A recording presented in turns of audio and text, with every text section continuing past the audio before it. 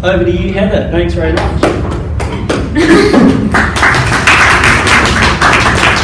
Right, so I'm going to run sort of through my whole, I guess, journey from when I started flipping my classrooms to what they look like now and how I do it. With 20 minutes, it's going to be pretty brief. But we'll start off just by how I started. So I actually don't remember where I first heard about FlipLearning, but I think I might have read about it online. And I thought it was amazing. So I started flipping one class last year. I started flipping my year 10s.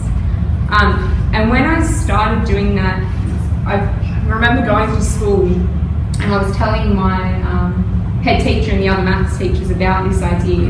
And they all kind of looked at me and went, well, we all think you're crazy, but go nuts and have fun and see what happens. So I was very isolated. I didn't know anybody else who was flipping their classrooms anywhere, let alone at my school.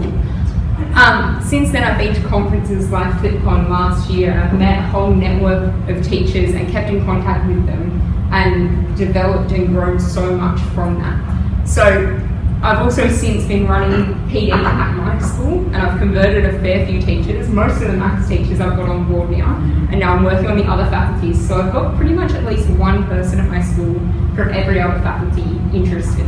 Whether they've started doing anything yet or not is a different story, but they're interested and they've started playing around with things. The best piece of advice I've ever got comes from that being isolated. When you start doing things like this, some people are really lucky, you've got a whole network at your school that's doing it, but most of us are sort of blowing little nuts, doing our own thing. And the best piece of advice I got was find your people, because once I found people that I connected with and resonated with, I've come so much further. Alright, so why I decided to flip was a lot of the reasons we've probably already spoken to, and they're probably pretty similar to the reasons you guys are here today as well. But I wanted more time to cover the difficult content. So I found that I was introducing a concept and we got time to do the basics in class, and then the lesson was over, and to be able to get through everything in the year, I didn't have enough time to spend another lesson on the hard stuff. So anything that was more challenging was tacked on the end of the lesson, and if they didn't get it done, it was homework. And then they didn't have the support to do it at home, so it never got done in the first place. I wanted to replace that then with the lower order skills at home. I wanted them to be doing things that they were comfortable with and capable of doing at home on their own without that support, and bring more time back into the classroom. I wanted everything to be more self-paced. So in my classrooms, and I still don't flip all my classrooms, so I still have this horrible feeling when I'm standing up front of my year 9 class and I'm not flipping, watching them take notes. And it's, to me, seems like such a huge waste of time. I'm standing there doing nothing. Half the class has finished taking notes, the other half have been talking, and now they're taking notes, and we're all just waiting for everyone to finish, and it's a huge waste of time. And you've got students who are smashing through the work because they understood it straight away, and they're finished, and you're giving them maybe extension work or something, but there's other students who would love to spend the whole lesson doing just that first bit. So I want it to be more self-paced. I wanted there to be more peer collaboration, more time for them to work with each other rather than listening to me. And I wanted it to be more personal. I felt like I didn't know my students, and that's one of the major ones, and Jeremy's already spoken about it. But I didn't feel like I knew them. I felt like I knew the students who always put up their hands to answer questions, or who, I don't know, went the naughty one, whatever it is. I only knew the sort of the key players in the classroom. I didn't know everyone, and I didn't know where they were at very well.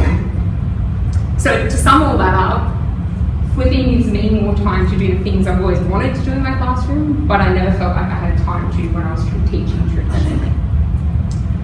So I can stand up here, and Jeremy and Brendan can stand up here and tell you how amazing all of this is, but I think it means so much more when it comes from students. So like I said, last year I flipped one class, I flipped my year 10s, and at the end of the year I got them to record feedback for me about what we've been doing. So I've trimmed it down, so you've got these little snippets. I actually ended up with a huge amount of really good feedback, but just to give you an idea. The benefits of this classroom is that this has more one-on-one time with class, and it's time efficient. When we come in, if we have any questions and we can't do the work, we're able to ask those in class. Not only can we work at our own pace, but I think we have more time in class for me to explain it to us. Yeah. In class, we have more time to get more work done and talk to me and ask questions and stuff, and we don't have to waste class time doing a PowerPoint when we don't really need it. Yeah, you're in control of your learning, and I think that also helps independence. I hate how when you're doing work at when you do work at home and you can't get past the question and you don't have to just wish someone was there to help you. It's better because you're bringing that into class.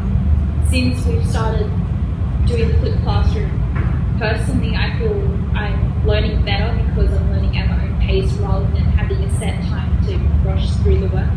Yeah, and that way you can help other classmates. If everyone has the basic knowledge before they come into the class, then the teacher can help with the harder questions. Also, videos can be rewatched, so if there's something you don't understand or you want to revise, you can just go back and it's available for you straight away. Some advice to the teachers would be to take your time with it. Like when Miss Davis started it wasn't perfect, but like, and now it's pretty good.